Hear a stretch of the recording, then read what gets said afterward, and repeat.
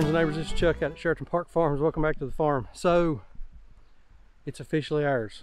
We signed the closing documents on this farm yesterday, so we officially own this property now. It is ours. So, well, it's really more the bank's. I'm gonna tell you about that in a minute. But anyway, so what I want to do today, we're going to go around. I want to give you an update on our pigs, on the pig situation, kind of show them out of breath, where everybody is, what's going on, who's pregnant, who's not pregnant, what the problem is, how old we are, feeders, all that kind of stuff. So we're going to go around, we're going to do a quick check-in on all the pigs. And then I want to talk to y'all about how we financed this farm and the process that we went through.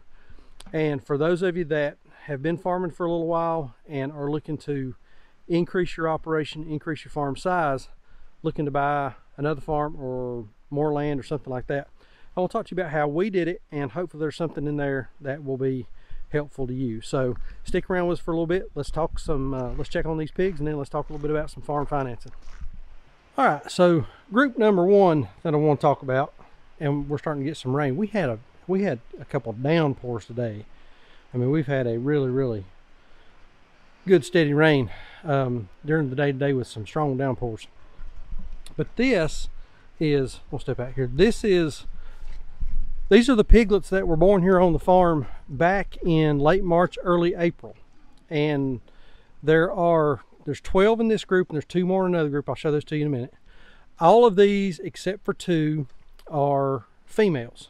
These are all for breeding, and we're going to wait probably until after Thanksgiving or Christmas, closer to Christmas, to breed these guys, because at that point they'll be, 7-8 months old, and they'll be ready to actually they'll be closer to 8 months old. So at that point they should be ready to breed. So got 2 feeders in with this group right now, and then everybody else is females. That little Berkshire boy standing right there, that's a feeder pig, feeding him out for processing. And then there's another one of these guys, it may be that red one right back there, I forget. But anyway, feeding them out for processing. They'll be ready to go end of this year, first of next year. We've got appointments 3 a month, so that'll work out really good. So group number 1, this is our piglets from earlier in the spring. Now let's go over and look at these pigs, mamas and a couple of their brothers. So this bunch here, these are the sows, the moms to that group that we just looked at. Everybody in here except for 2. There's a little blonde boy right over there, and then the little black Berkshire boy that's walking there with Sandra. Those are 2 intact males. We put them in with these girls because these girls have had Jack. Y'all remember Jack? He was born on the farm last September. He's now with our friend Thad. All of these girls had Jack, and those 2 little Hereford boys in with them. So everybody here, as you can probably see, is bred, and we're getting close to farrowing. We're not going to farrow on this paddock. These girls are going to move. We're going to take them back over here, over on the right hand side where they got some more cover. We'll put some round bales in with them for them to farrow in. This was just kind of where we landed for the move to get them up here. It's definitely time to go. As you can see, they beat this up really good. We got to get them off of this as we're getting into winter, or we'll get a lot of wash. There's the 2 boys out there kind of eating by themselves. They play the devil trying to eat with these girls over here. I mean, they will not let them into the feed bowl. But again, I think all of these girls are pregnant, minus maybe 1 that we're just not 100% sure on. Excuse me. But expecting probably to farrow in the next couple weeks based on some of this teat development and when the boars went in with them. So should be having a bunch of piglets here before long. We'll just see how it works out. But yeah, so this is group number 2. This is the mom to that group you just saw, plus a couple of their brothers out there. Fussy, man, fussy. All right, so this is our 3rd group. So everybody here is right at a year old. Hamlet, born last September. Pumpkin, born last September. Everybody else last October. This is the first group that we brought to the farm. They're ready to move. This is just where they landed whenever we first got here. So our buddy Hamlet here has been in with these girls now for about 4 months. Is that about right? Since June. And we can't tell that any of them are pregnant. So we think that Hamlet is impotent for whatever reason. We've watched him try to breed some of these girls as recent as early this week, and man, he tries so hard, but he just can't hit the mark. Don't know why. And on every girl that we've ever watched him try to breed, that seems to be the case. I mean, he gives it his all, but he just can't hit the mark to get the job done. So we're faced with a decision on Hamlet, what we're going to do. We've talked about just selling him outright as a boar, but I don't know that that would be fair to anybody that was trying to buy him for breeding purposes. We certainly can't keep feeding him, can't keep him around as a pet. He's a good boy. I mean, he's not aggressive and he's very easy to manage. So we've thought about maybe even having a vet come in and sedating him really heavily, castrating him, and then feeding him out for a couple of months, and then eventually processing him. That probably is going to be our best course of action for him, because there's really just no other use, and I just am not going to process an intact boar and take the chance on getting boar taint. That's a topic. Let me talk about that real quick. That's a topic that comes up on a lot of message boards, a lot of Facebook groups that I see people talk, is boar taint real, is boar taint real? I don't know. And if you're raising pigs for meat to sell to the public, it's not worth the risk. It is not worth the risk to process a 300 or 400 pound animal and get all that meat back and it not be edible, it not be consumable. Or you do sell it to folks and the boar taint is prominent and then you lose customers. It's just not worth it. Learn to castrate your piglets when they're small if you're going to raise them out for feeders. It's a tough thing to do the first time, but after you do it the first time and you learn how to do it, it is super simple. It's really easy to do. So Hamlet, probably going to end up castrating him, feeding him out long enough to get the taint out of him. Folks say about 3 months. So we're going to probably plan on doing that. And then we have access to a couple other boars from some other farms that we will probably bring in and put in with these girls to get the job done, because we need some piglets. Otherwise, we're just feeding a bunch of pets. So that's the update on this crowd. They're ready to move. Again, this is the paddock that we put them in. Still a little grass up here. Getting a lot of pressure down here where we feed. That's always going to be the case. But with wintertime coming, we got to get some cover back on this. We don't want to get any erosion or wash. And we've got a good long way that we can keep going back up there on top of the hill and get into the woods. So on the agenda for the next few days, we got 3 groups of pigs we need to get moved. So group number 3, no babies. Got to get them, got to get these girls pregnant. So like I said at the beginning of the video, I want to talk just real quickly about how we financed the purchase of this farm. And there are a number of different ways that you can do this, and I'm going to talk specifically about how we done it.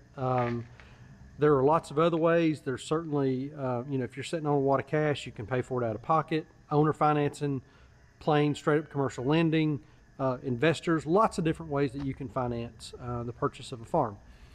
But how we done it was we went through the USDA, the USDA, as Joel so lovingly calls it, and they have an arm called Farm Service Agency. And Farm Service Agency, or FSA, has a couple of different programs that farmers can take advantage of to finance the purchase or expansion of a farm. And so the program that we went with is a program called the Down Payment Assistance Program. And the way that works is, first off, you have to have at least 3 years of farming experience. And to prove that, you have to have 3 years of your federal income tax, your Schedule F. And we did have that. We had just finished that up last year, so we just had 3 years of farming experience. So you have to have 3 years of farming experience, and you have to be, I think it was less than 10 years experience to get this. There were a couple other little nuances to it. So check with the program, check with your local farm service agency to make sure that you understand those exact qualifications. But here's how the program works. So on the down payment assistance program, you have to be able to obtain commercial credit with just a everyday lending institution. And the trick with that for us was we had to find a commercial lending institution that worked with FSA. So that took a little bit of research on the front side.